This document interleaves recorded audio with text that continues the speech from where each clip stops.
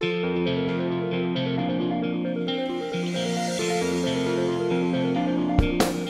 allergy dermatitis is incredibly irritating to animals. Not only are they irritated by the actual bite from the flea, but the inflammation of their skin that's secondary to the allergic reaction causes incredible itchiness.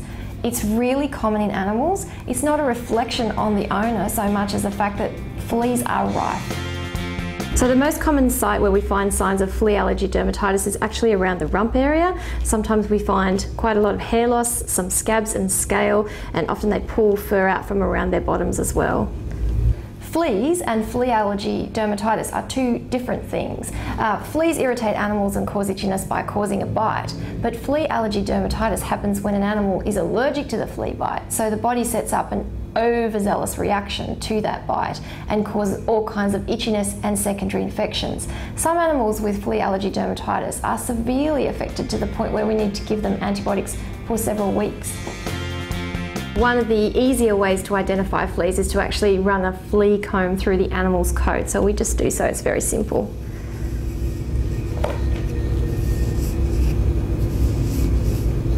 So we just look for fleas in that fur.